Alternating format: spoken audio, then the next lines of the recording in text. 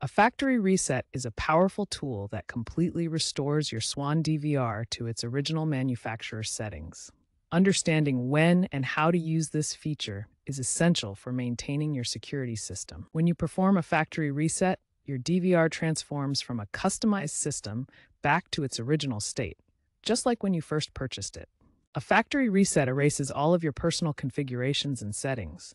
This includes user accounts and passwords, recording schedules, network settings, camera names and settings, and motion detection zones. You might need to perform a factory reset in several common scenarios.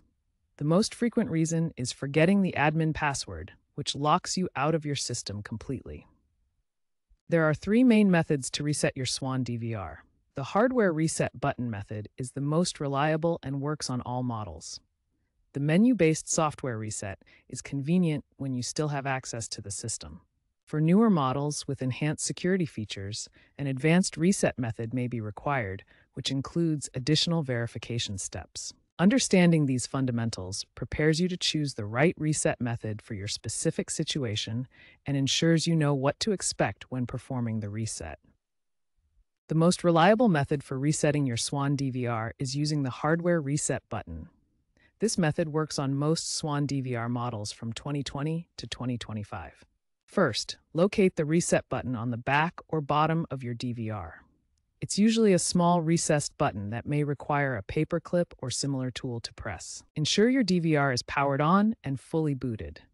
You'll need a paperclip or small tool to press the recessed reset button. Press and hold the reset button for 10 to 15 seconds.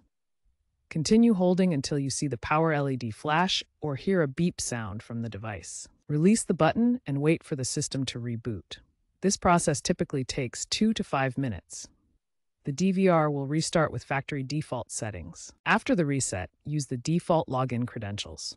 The username is typically admin, and the password is either blank or 123456.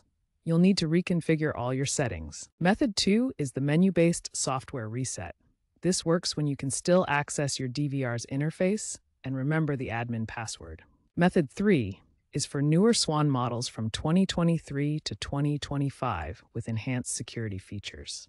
These require additional verification steps. First, disconnect the DVR from your network to prevent cloud synchronization issues. Then power off the device completely. Hold the reset button while powering on the device. Continue holding for 30 seconds after the boot sequence begins, then release when you see factory reset confirmation. Newer models may require email verification for security purposes. Check for firmware updates after the reset and reconfigure any cloud services that were previously connected. These three methods cover all Swann DVR models. The hardware reset button method is most reliable, while menu-based reset works when you have system access. Newer models require additional security verification, but follow the same basic principles.